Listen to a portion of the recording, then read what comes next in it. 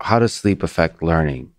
Sleep before learning, sleep after learning, which are both fascinating kind of dynamics of the mind's interaction with this extra conscious state. Yeah, sleep is profoundly and very intimately related to your memory systems and your informational systems.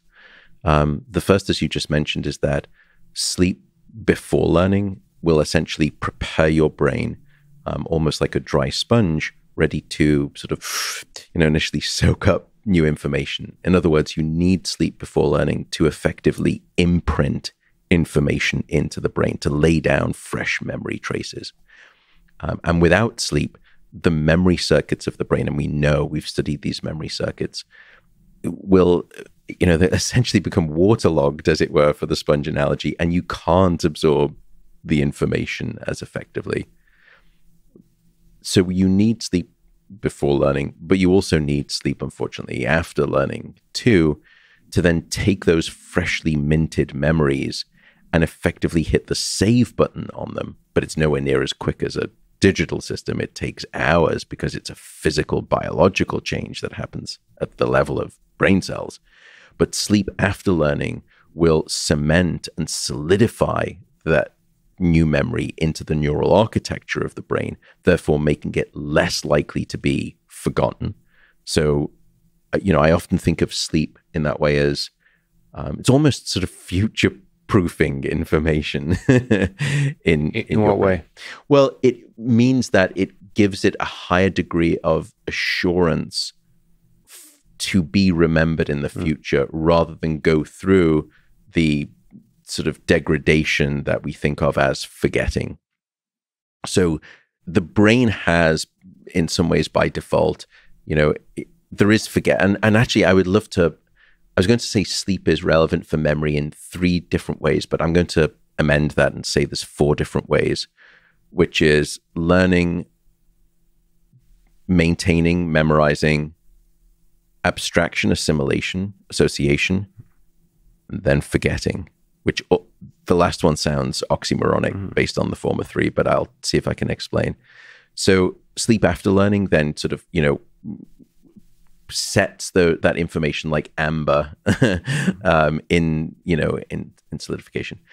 The third benefit, however, is that sleep, we've learned more recently, is much more intelligent than we ever gave it credit for. Sleep doesn't simply just take individual memories and strengthen them. Sleep will then intelligently integrate and cross-link and associate that information together. And it's almost like informational alchemy. So that you wake up the next morning with a revised mind-wide web of associations. And that's probably the reason that, you've never been told to stay awake on a problem. And in every language that I've inquired about, that phrase or something very similar seems to exist, which means to me that this creative associative benefit of sleep transcends cultural boundaries. It is a common experience across humanity. Now, I should note that I think the French translation of that is much closer to, I think you sleep with a problem. Whereas the British, you sleep on a problem. The French, you sleep with a problem. I think it says so much about the romantic difference between the British and the French, but let's not go there. That's brilliant. So such a subtle, but such a fundamental difference. Yeah. Cultures. Yeah, goodness me. Sleep with the problem. Yes, exactly. That's why I love the French. So, and we can sort of double click on any one of these and go into detail. But the fourth, I became really enchanted by about 8 years ago in our research, which was this idea of forgetting. And I started to think that forgetting may be the price that we pay for remembering. And in that sense, there is an enormous benefit to letting go. And you may be thinking, that sounds ridiculous. I don't want to forget. In fact, my biggest problem is I keep forgetting things.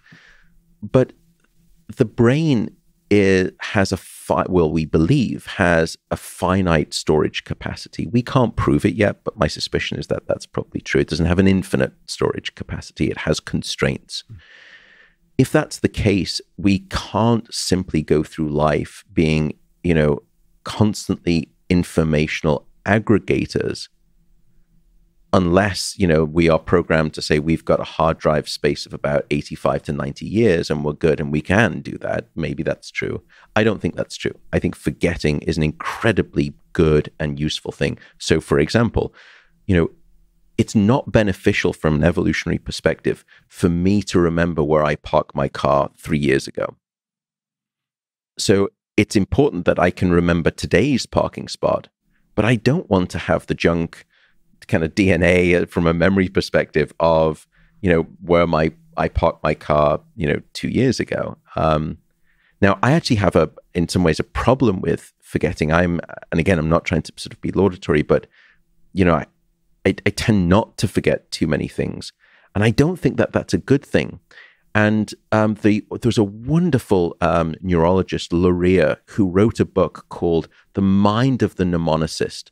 And it was a brilliant book, both because it was written exquisitely, but he was studying these sort of memory savants who basically could remember everything that he gave them. And he tried to find a chink in their armor. And the first half of the book is essentially about him seeing how far he can push them before they fail. And he never found that place. He could never find a place where they stopped remembering. Mm-hmm. And then in his brilliance, he turned the question on its head.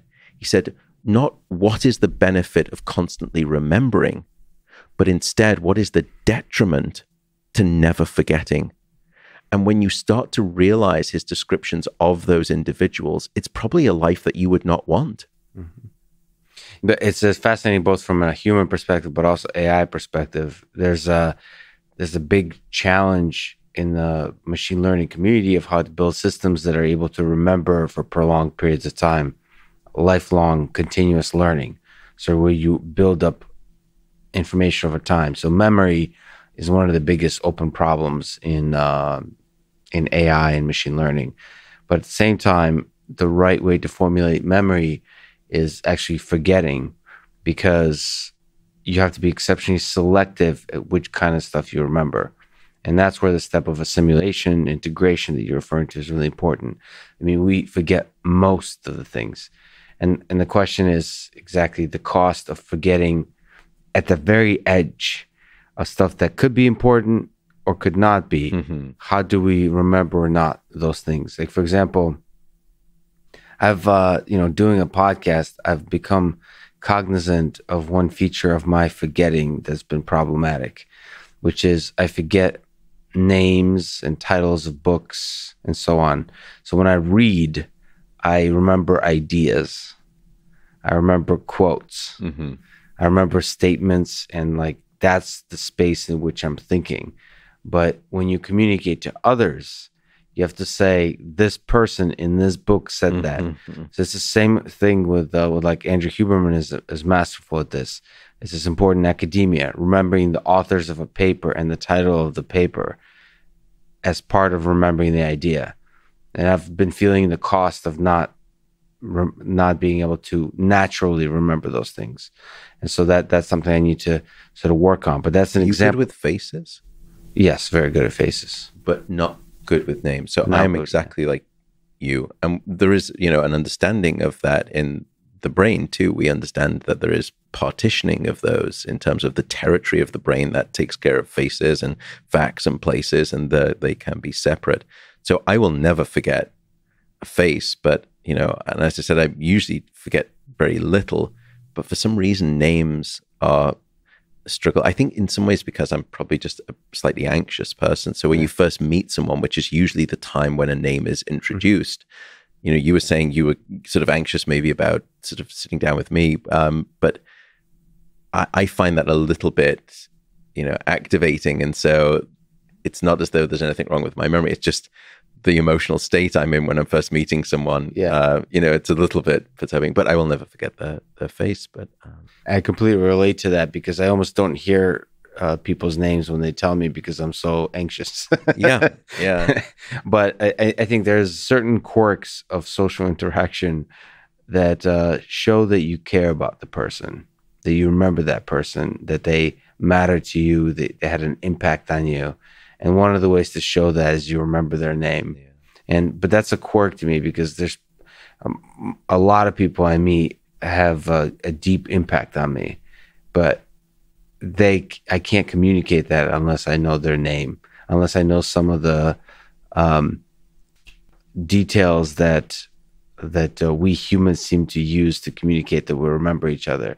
What I remember well is the feeling we shared, is the experience we shared. What I don't remember well is the detailed labels of those experiences. And I need to certainly work on that. I don't know. I think it's, just allowing yourself to be innate and who you are is also a beautiful thing too. I'm not suggesting it's not important to try and better oneself, but I also sometimes worry about the misery that puts us in. But like you, I do struggle with it, but I know for the first time when we met in the lobby, I know exactly what you look like. I know that you were wearing headphones. I know the shape and the size of those headphones. You didn't have your black jacket on. I know exactly what the weave of your shirt looked like. I know what your shoes look like. And I knew exactly the height of the end of your pants from the top of your shoes.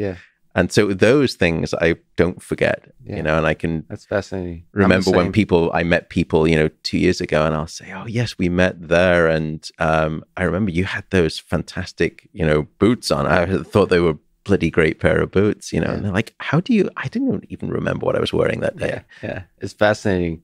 Yeah, I'm exactly the same way, but you can't, until we have Neuralink or something like that, we can't communicate that you remember all those things. I know, that's what I want. So you have to be able to use tricks of human communication for that. But so that, that's it ultimately is a trick of like which to remember, which to forget. Right. And the forgetting is it's so fascinating you say this. It seems to be deeply connected to that assimilation process. So forgetting, you try to fit all the new stuff into this big web of the old stuff, and the things that don't fit, you throw out. I think the assimilation, the way I've been thinking about it with sleep, and it's particularly sort of dream sleep that we think can help with this assimilation, is that during wake, we have one version of associative processing. And what I mean by that is we see the most obvious connections. So I think of wakefulness as a Google search gone right. Whereas I see dream sleep as doing something very different. I think dream sleep is a little bit like group therapy for memories, that everyone gets a name badge and sleep gathers in all of the individual pieces of the day, and it sort of starts to get you to, forces you, in fact, to speak to the people not at the front of the room that you think you've got the most obvious connection with, but to speak with the people all the way at the back of the room that at first you think, I've got no obvious connection with them at all. But once you get chatting with them, you learn that you do have a very distant, non-obvious connection, but it's still a connection none the same. And it's almost as though you're doing a Google search where, I input, Lex Fridman, and it doesn't take me to the first page of your home site. Page 20. It takes me to page 20, which is about some field hockey game in Utah. Yeah, exactly. So it turns out that there actually is a link if I look at it. It's a distant, non-obvious one. And to me, I find that exciting because when you fuse things together that shouldn't normally go together, but when they do, they cause marked advances in evolutionary fitness, it sounds like the biological basis of creativity. And that's exactly what I think dream sleep and the algorithm of dream sleep is designed to do. It's not a Boolean-like system where you have, the sort of assumptions of true and false. Maybe it's more fuzzy logic system. And I think REM sleep is a perfect environment within which we do, it's almost like memory pinball. You get the information that you've learned during the day, and then you pull the lever back and you shoot it up into the attic of your brain, this cortex filled with all of your past historical knowledge, and you start to bounce it around and see where one of those things lights up, and you build a new connection there, and you build another one there too. You're developing schemas. And so in that way, I think you could argue, we dream, therefore we are.